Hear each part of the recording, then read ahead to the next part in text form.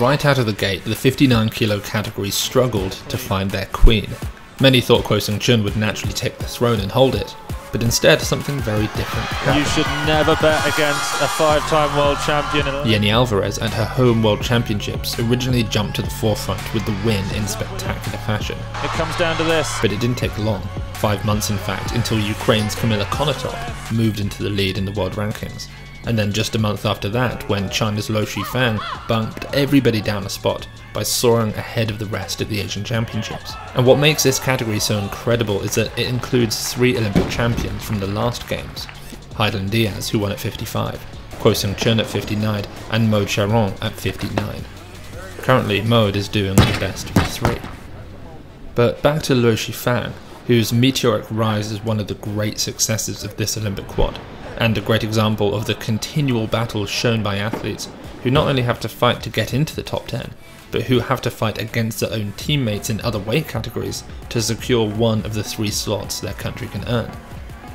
And so while Luo Shifang hasn't been moved out of the number 1 spot since the Asian Championships in May of 2023, she has continued to increase her lead over all other 59s, including those 3 Olympic champions and the 2022 world champion Alvarez. 230 kilos, 238, 243, and then most recently in Doha, a staggering 247 kilo total, some 9 kilos ahead of anyone else.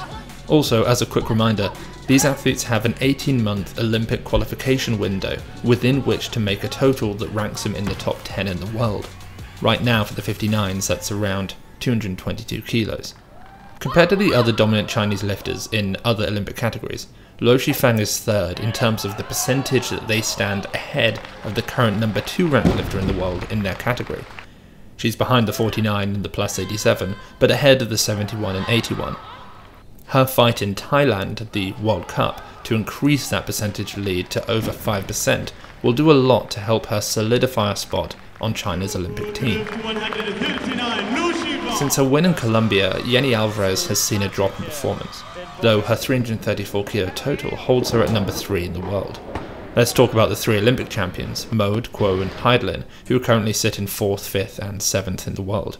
Maude has looked stronger and stronger this quad, almost totally avoiding the drop in performance that you'd expect from the initial weight cut from moving down from 64 to 59. She's held strong in the rankings.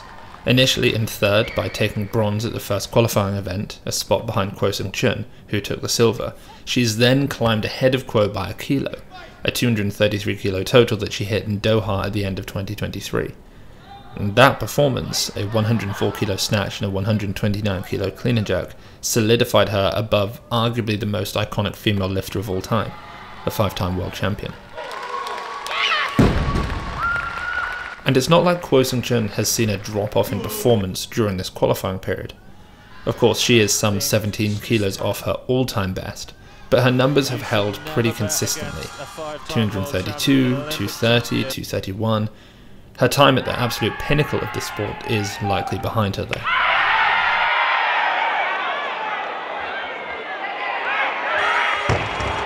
And then there's Hidilyn Diaz, who famously won Philippines' first Olympic medal in 20 years with her spectacular defeat over Luo Shifang, the only person to defeat the Chinese at the last Olympics.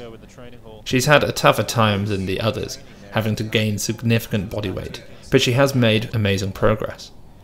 A gold medal at the World Championships in the 55 kilo category, her last competition that light, before increasing her total by 17 kilos to 224.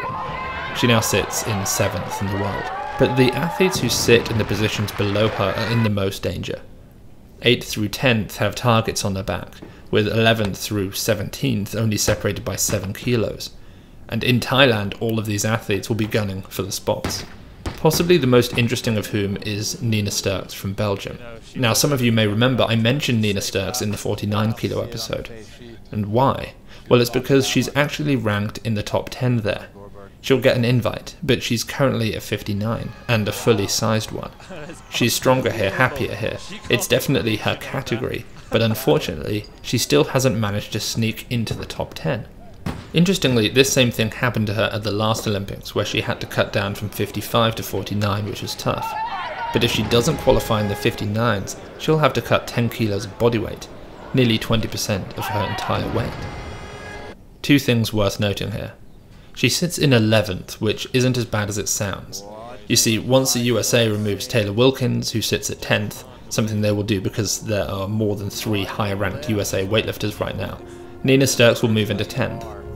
It's also possible that Ukraine is banned for too many positive doping tests, and that China doesn't send Luo Shifang, and if that happens then suddenly everybody moves up by 3 spots.